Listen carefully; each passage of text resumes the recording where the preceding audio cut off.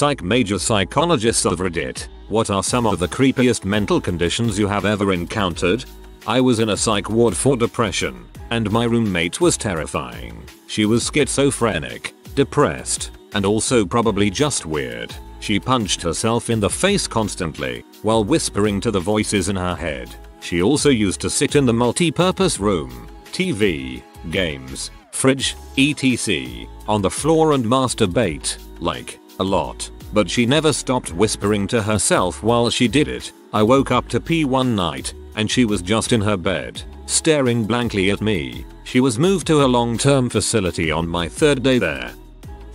The worst thing I've actually encountered in terms of creepy was a little developing sociopath. He had history fire, animals, fricking, and was apparently high in CU trays. He was about 11 when I first met him, so no one was going to call him ASPD or anything, but that's what he looked like he was growing into. Anyway, the kid is incredibly funny, smart, and charming. No one can believe what his previous school and doctors were saying about him.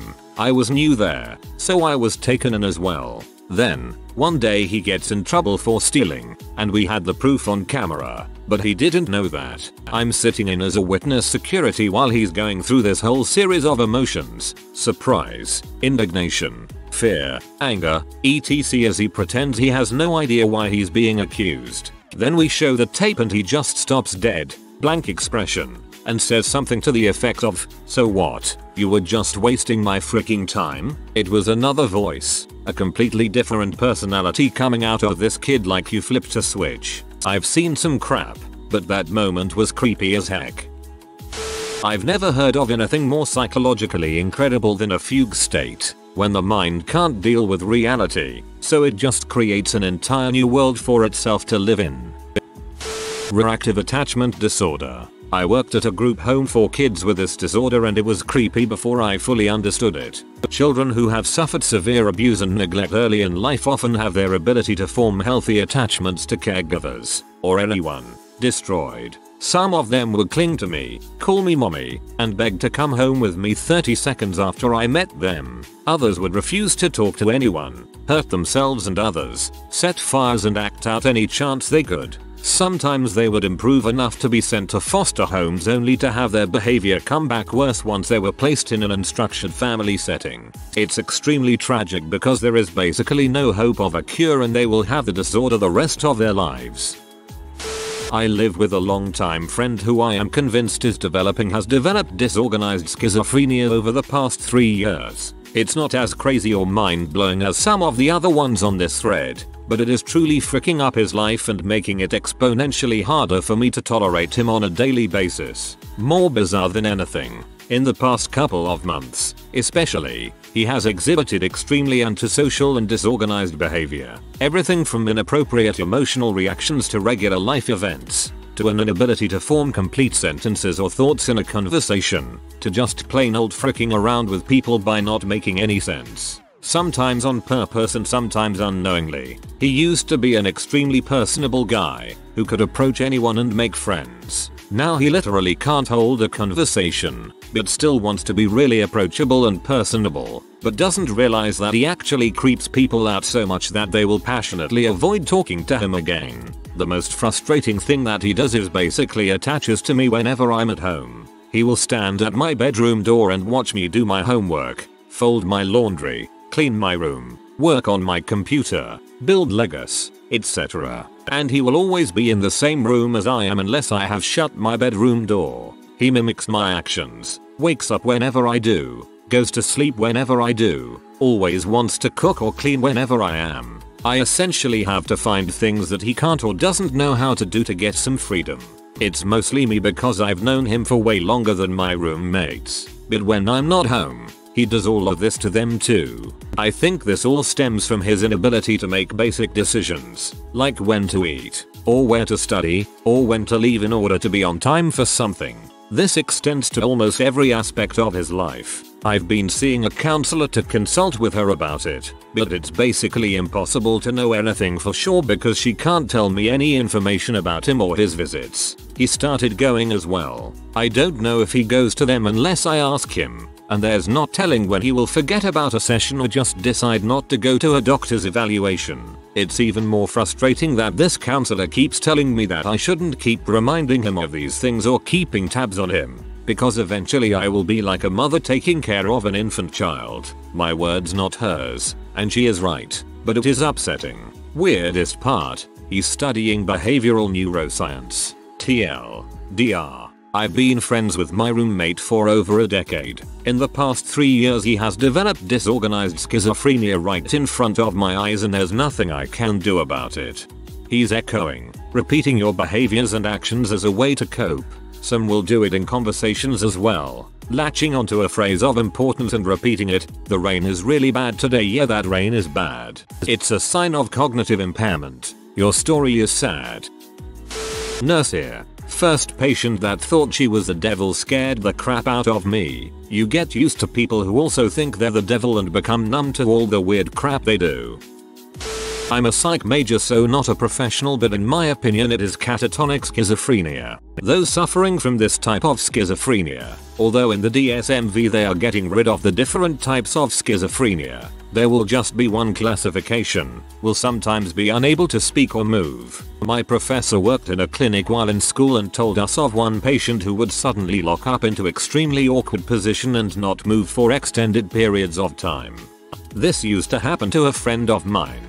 He passed away 3 years ago, and it was absolutely freaking terrifying. The first time it happened, we had no idea what to do, so we just called an ambulance. I am a paranoid schizophrenic. I don't believe there is anything scarier on the planet than an episode. Nothing is more terrifying than being betrayed by your own mind. The things you hear and see, it's awful. I'm not a psychologist, but I was in a mental institution for attempt suicide. Lots of bad things had happened to lead me to that choice. Please don't judge. But, as I was saying, there was this girl there, named Anna, and she would comb her hair in the morning and talk to herself. Sometimes she would start to violently scream at herself. One time she grabbed her hair as if it wasn't her pulling it, and forcefully bashed her head repeatedly into the mirror screaming, "Love Emmy, love Emmy," and at night she would start to play with herself and scream her father's name. I have never been so scared in my life. This girl Anna was only 15. Her father would violate and abuse her. The mother was beaten also. I never want to relive that ever again. This is just sad. Her bastard of a father ruined her life at such a young age. I can only imagine the horrors she went through that brought her to that state. The selfish love obsession of a teen with severe borderline personality disorder. This girl got hold of a razor and carved a boy's name, let's call him Steve, 10 times into various parts of her body. Then she had fricked another boy so that she could get pregnant, have an abortion, tell her friends that the child was Steve's, and that Steve had pressured her to have the abortion. All this time she had been spying nightly on Steve, had fake installed cameras in his house while he wasn't there to make sure he wasn't dating anyone else, and had introduced herself to every one of Steve's close family members as Steve's girlfriend, while Steve wasn't around. The kicker, Steve didn't know this girl. He vaguely recalled meeting her once, but didn't know her name until I sought him out. He knew someone was pretending to be his girlfriend, but didn't know who. I'm a psychology major, but this story does not have to do with my schooling. To put myself through school, I work as a receptionist at a swimming pool, and Thursday is the day when individuals with disabilities and mental disorders come to the pool with their workers. I was on the other side of the counter helping the individuals into the change rooms, and one of the clients grabbed my hair and started screaming at me that it was too beautiful and she needed to take it. One of the single most upsetting moments of my life, because after her worker managed to get her to relinquish my hair, she continued to just scream wordlessly until I was no longer in her sight. Wife is a psychologist. She says shared delusional disorder. Woman and her mother had paranoid delusions about mom's ex-husband and were convinced he was stalking them and breaking into their house. The ex had gotten the woman's son, aged 6, a modeling contract, and they thought that every picture of a kid in a magazine was him. The images that didn't look like him they claimed were photoshopped. This was so weird and creepy since two people shared the same delusions. Not a psychologist, but there's a condition where people believe their life is like the Truman Show and that nothing in their life is real. I think that's creepy because there's no way to convince them that they're not part of a TV show. Yay. This happened to my ex-boyfriend. Not exactly that it was a TV show, but still thought everyone in the entire world was watching him. Really scary stuff. When I was younger, I was a pretty unstable kid, which led to multiple stays in a youth psych ward. One of the times I was in, we got a boy who looked like a 14-year-old fatter, paler, creepier Jack White. So we find out that he threatened to kill and eat his school principal, which even to a bunch of suicidal teens was psycho as frick. I slightly felt bad for him, because obviously he was messed up in the head, way more than us at least. But he would say all of these awkward things trying to be funny that ended up sounding like serial killer quotes. Like, do you ever wonder what it feels like to be dead, eat someone, which especially to the girls, was freaky as frick. So after my roommate gets out, I hear Hannibal Lecter is moving into my room. It's weird, but I just brush it off. I was 250 pounds 5'10" and he was just him. So a few nights go by, nothing weird, and every once in a while when he made a fricked up joke they would pull him aside and tell him to chill out. But one day, I don't see him and one of the doctors calls me in. They tell me he is in his own room in solitary now. They pull out his notebooks and it is filled of his drawings of me while I sleep. Fantasy drawings of him fricking me, killing me, eating me, and pages of ramblings on how he would frick me or how I would taste. It is literally the entire notebook front to back filled with these drawings and writings. I am so petrified that I don't talk or leave my room for days. He apparently got sent to a long-term center far away, but I ended up staying even longer since they thought I would kill myself over that. But that's the story. Never saw or heard from him again. Still think about it all the time. It's hard to sleep around other people anymore. It's not a disorder, but I've always found sleep paralysis really creepy. A friend of mine suffers from it. It's often an old woman sitting on him or near him. The hallucination can be so realistic that he can feel her breath on the back of his neck. I've been in my fair share of psyche wards and once I woke up to a guy jacking off over me. Thank God he didn't finish. I try not to think back too much. I was a preschool teacher in college. One year one of my students was a 5-year-old girl who came to my after-school class who enrolled mid-semester after was taken into foster care. It was discovered that her father would bring home women and violate them in front of her. The bastard would tie her to the bedpost at the foot of the bed and use duct tape to hold her head up so she had to watch. He did this so many times over the course of 2 years that a bald spot eventually formed on the crown of her head. When she came to my classroom for the first time, she came up to me and said hello. She kept her head tilted down so she had to strain her eyes to look up at me as if she was still stuck to the bedpost. This is how she spoke to people the entire school year. She pulled out her hair when it grew back to keep the bald spot there. After that semester I resigned from the school and changed my major. I was once in a party and joined this group of people of which I knew just one person. He introduced me to the others one by one, and when I arrived at the least one, Noah, I shook his hand and petted his shoulder. He grabbed my arm and flipped it around and almost snapped it. Needless to say, it was the most awkward situation in my life, and even thinking about it makes me cringe my teeth. I learned that Noah had been in Afghanistan and he freaked out when something or someone touched him from his back. My mom worked as a child art therapist for a long time. I looked at some of the artwork from abused kids and it's equal parts creepy and horrible. Most were self-portraits of the kids attacking or killing their abusers, but some were about suicide. From kids under 5 years old. One crayon drawing made by a 6-year-old stuck out to me. It showed a kid standing on top of a building with a speech bubble saying "I'm going to jump," while at the bottom of the building were his parents begging him not to. But on a better note, the more interesting ones were from kids with disorders needing medication. The kid would be asked to draw a person before and after they took the medication. The before pictures were essentially scribbles, all random, and after was a well-defined stick man. My favorite is dissociative fugue. It's incredibly rare. Essentially what happens is one day, your mind goes blank and you move. Once you've reached a location, you start building a new life for yourself. New name and everything. If questioned about your old life, you either get very upset or brush it off, and when asked about your past as a member of your new life, You have nothing to say. Eventually, after months or years, your mind snaps again and you return home to relive your original life, unaware it happened. It's usually brought on through stressful trauma. I worked as a case manager in a psych ward and was sworn into Superior Court 3, which dealt with kids being removed from the home along with various other juvenile cases. The worst I got from my boss in the court was a 15-year psych case. Boy was removed from the home of his single mom and 2 little sisters. He had obvious control issues, almost seemed mentally retarded. Learning more about him, he was incredibly manipulative. He could manage to get other people to do all sorts of things, then snap back into the almost retarded innocent person. I knew his mom wanted him in a full psych ward, and that precipitated his removal. After a long couple months of constant trips to juvie and to his community living area, I was questioning him about his statement that mom doesn't want me anymore. I asked him that couldn't possibly be true. What makes you think that? He turned cold as day, voice changed, eyes flared, stared right into my eyes and said in a deep voice, because I violated her. I was taken aback. After consulting the court and having the whole family go to a new psychiatrist and more educated therapists, it came out that not only was this true,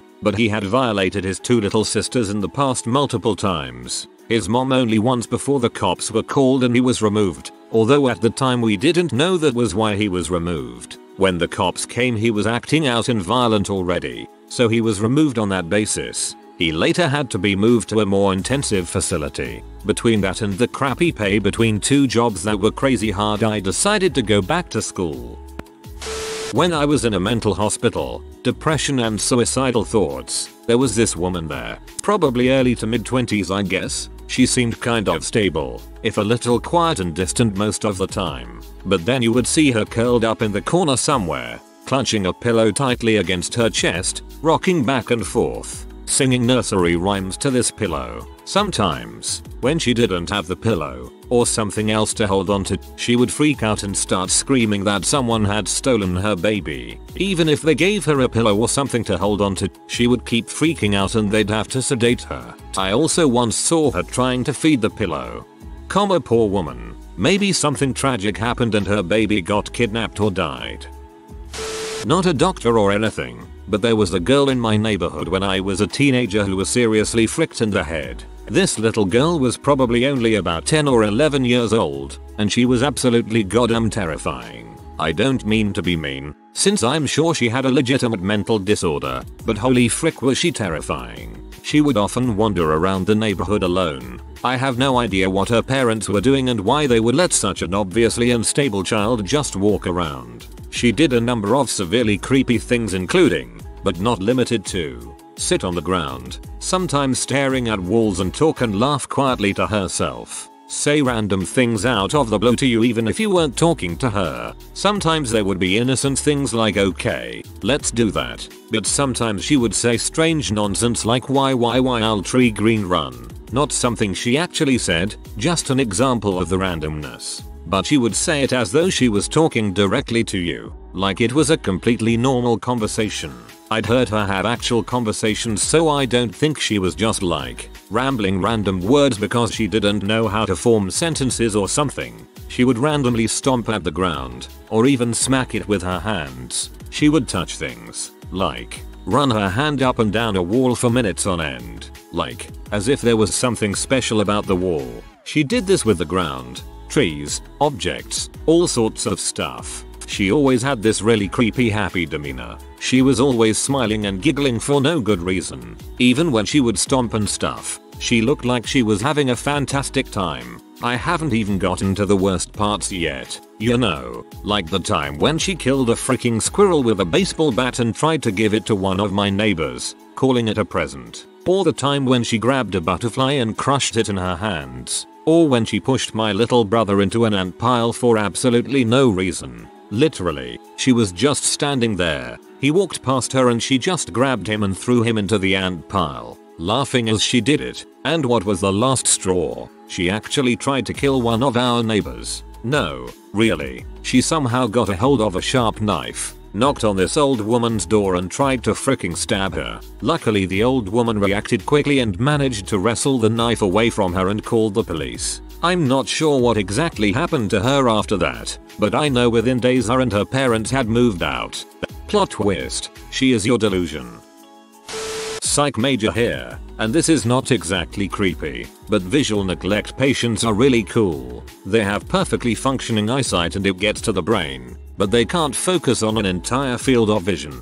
This doesn't really sound too weird, but consider this for a second. You cover this guy's right eye so all he can see is the stuff he can pay attention to. You throw a baseball at him, he will flinch and react, maybe even catch it in reflex, but he won't even realize it's there. You give him a plate of food, and he will leave everything on the left side of his vision and touched on his plate, but eat the rest. There was actually a study done on one of these patients where they asked him to picture himself standing on one end of a courtyard he was really familiar with, and draw everything he sees. He will only draw the buildings on the right side, but if you tell him to imagine standing at the other end looking in the opposite direction, he will draw what is now on his right side, the buildings he left out of the picture before. I just think this is really cool and totally weird.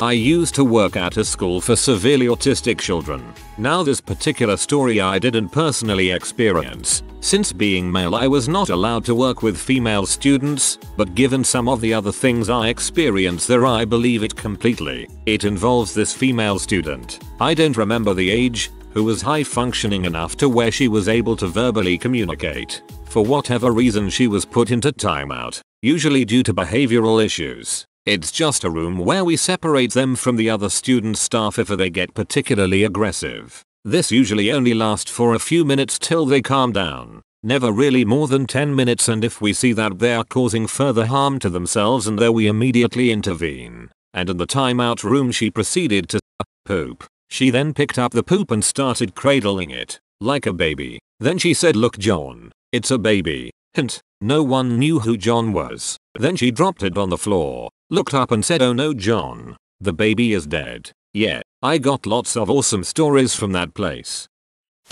Been a tech in psych hospitals since I was 19, and I'm working on my RN to become a third generation crisis psych nurse. My patients are required to be actively either suicidal or homicidal to be admitted, and I have had patients as young as 4. I have been stabbed in the eye with frozen turds, lactated on by a man, and been assaulted so many times I stopped complaining about it to my girlfriend when I got home from work. The thing that really creeps me out was a man who claimed to be a prophet of Allah, proceeded accurately predict the exact discharge dates of every other patient on the ward, before the discharge orders had been written or decided on. My universe got a little bigger that day.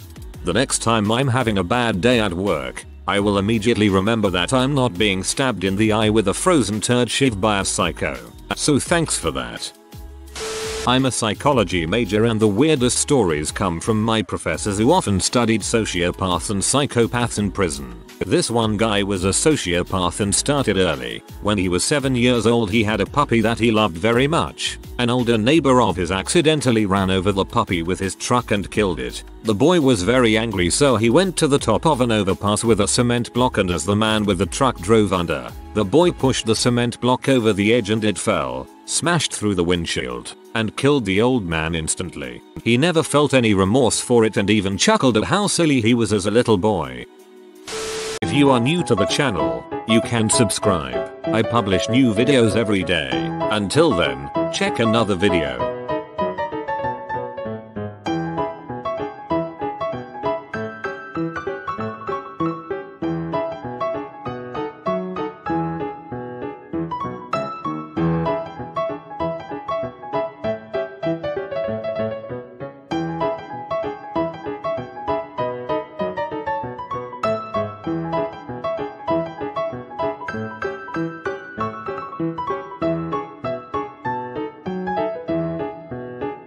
Bye for now.